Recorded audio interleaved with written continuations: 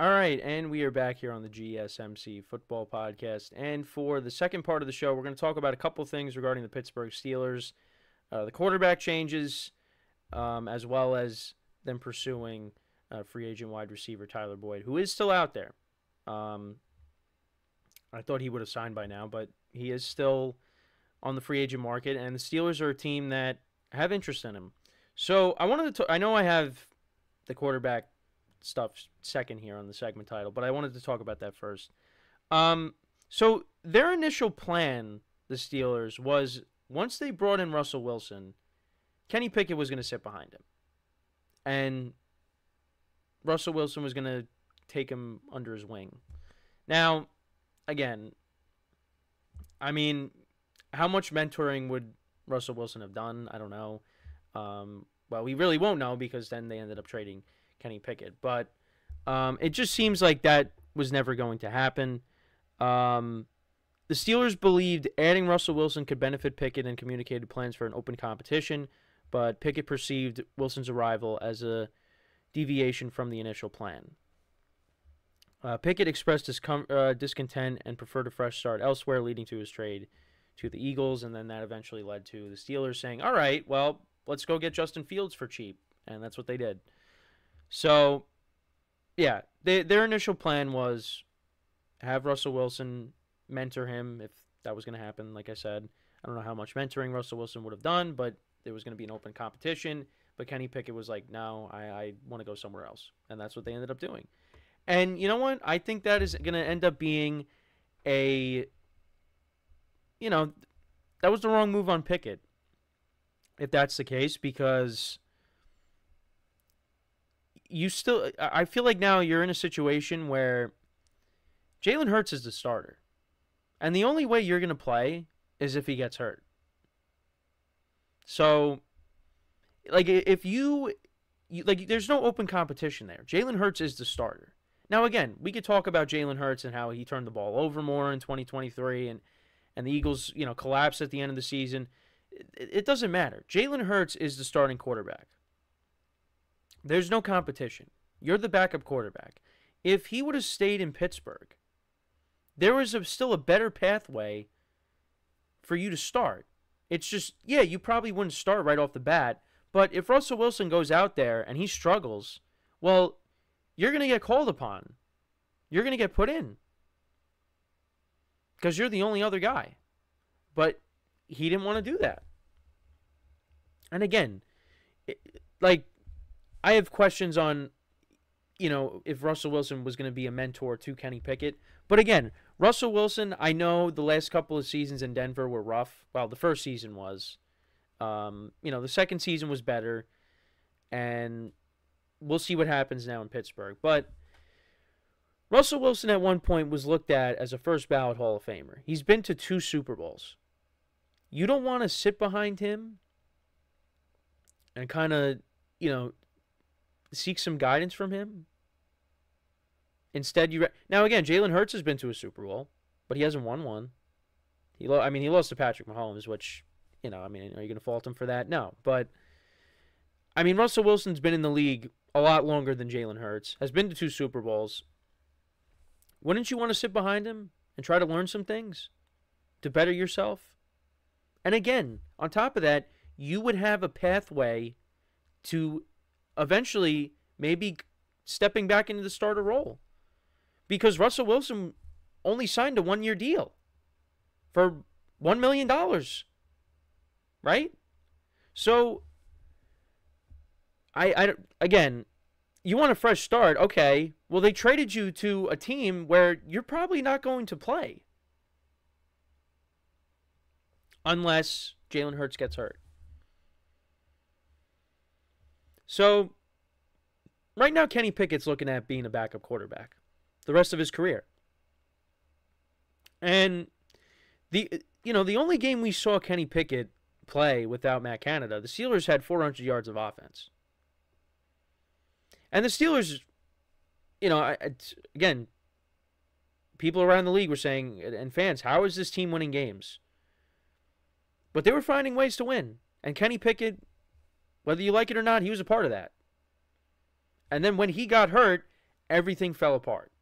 Mitchell Trubisky steps in, and the Steelers started losing games. It looked like they're going to be out of the playoffs. People talking about Mike Tomlin, getting, let go.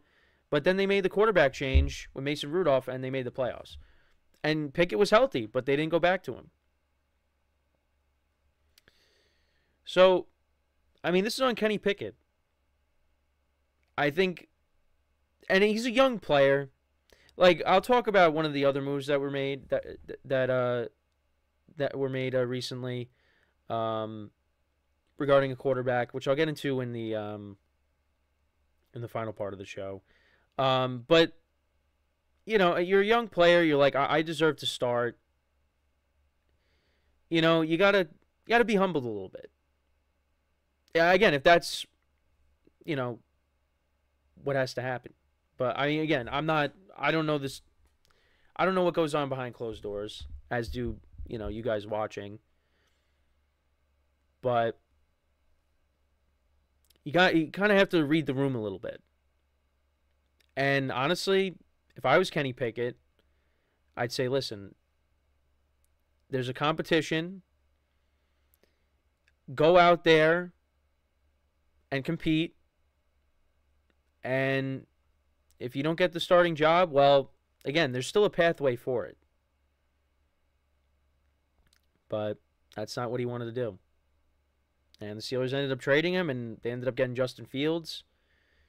And again, the Steelers, they've done some things that kind of surprised you. They pulled the plug on Kenny Pickett. Because they drafted him out of Pittsburgh, out of Pitt, and he was looked at as the successor to Ben Roethlisberger, but that ended up not being the case. They pulled the plug on him. They traded him. They got a whole new quarterback room, Russell Wilson and Justin Fields. That's your quarterback room going into 2024. So, yeah, definitely a mistake on Pickett's part. I think you sit behind Russell Wilson, you let him start, and you know what? You try to learn from a Hall of Famer.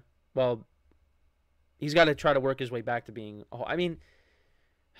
is Russell Wilson still a Hall of Famer? Maybe that's something we'll have to debate at some point.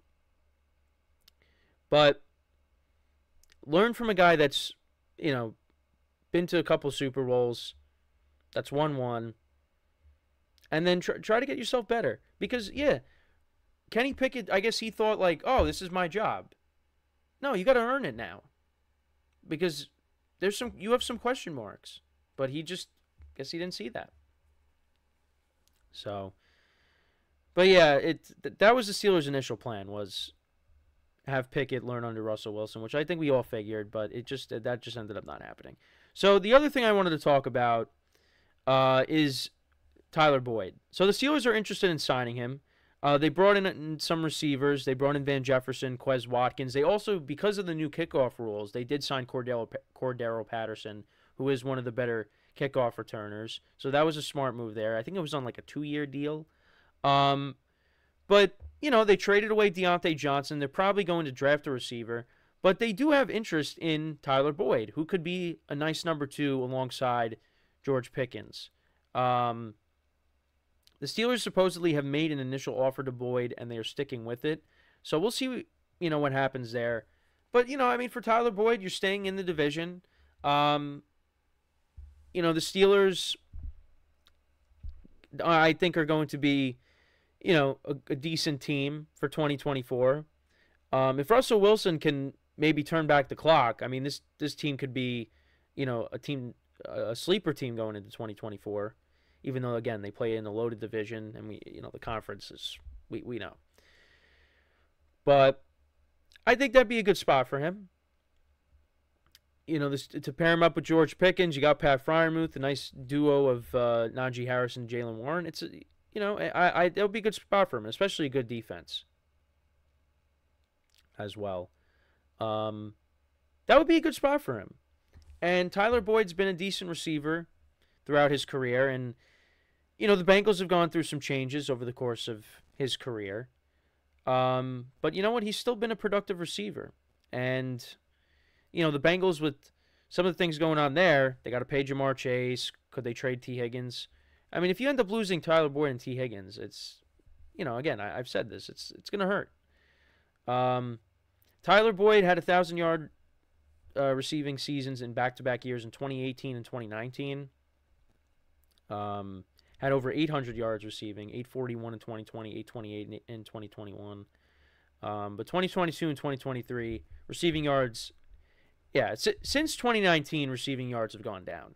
Now, again, that has a lot to do with them drafting T. Higgins, them drafting Jamar Chase. That takes away from Tyler Boyd. He only had 2 touchdowns in 2023, 5 in 2022. Let's see how many games he played in. So, played in 17 games in 2023, 2022 and 2021 he played in 16, 15 in 2020, 16 in 2019.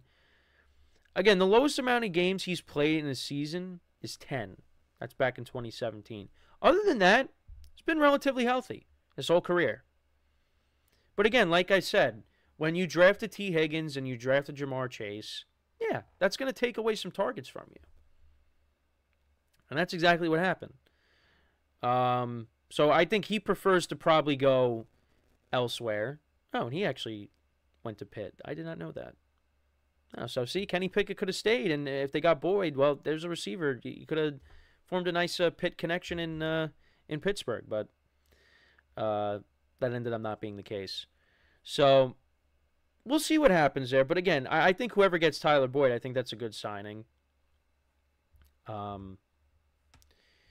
But we'll just have to wait and see what ends up happening there. He's still one of the top free agent receivers left, or just free agents in general. So we'll see if the Steelers end up getting him, because they have a need at receiver, and they could address it through the draft, which is something they've done in the past. So I could see that. But maybe they go out and they add a Tyler Boyd. And then, like I said, they've added a pair of, veteran receivers. I mean, I don't really look at Quez Watkins and Van Jefferson as veterans, but that's what they are. See, like, for me with veteran, I feel like you have to be in the league for a long time. Like, Van Jefferson's been in the league since, what, 2021, 2020? I mean, I guess, this is going to be his 5th season now. So, okay, I guess, and Quez Watkins, I don't even know how long Quez Watkins has been in the league, honestly. Cordero Patterson is a veteran. I mean, he's been in the league for 10-plus years. I think this will be, like, his 11th season? Because what was his rookie season, I think, was 2013, 2012, 2013, around that. Let's take a quick look. But I like that signing because, again, with the kickoff rules, that was a decent signing for the Steelers. So Cordero Patterson, 33 years old now. So his rookie season, I think, was 2013. Yeah, it was 2013. Yep. So there you have it. But yeah, we'll keep an eye on the Tyler Boyd stuff, where he indeed ends up going. So before I go into our next break, just want to remind you guys, as always, to tip or donate and get your comments recognized, make sure to go to the following link. That is GSMCPodcast.net. Again, that really helps the show, makes the show more interactive between myself, the host, and you guys, the viewers. Again, that is GSMCPodcast.net. And as always, it is displayed on the ticker on the bottom of the show segment down below. So when we come back from our second break of the show, we'll talk about some of the revenge games for 2024, and we'll discuss them, give you my thoughts on them when we come back. So with that being said, stick around, and we'll be right back here on the GSMC Football Podcast.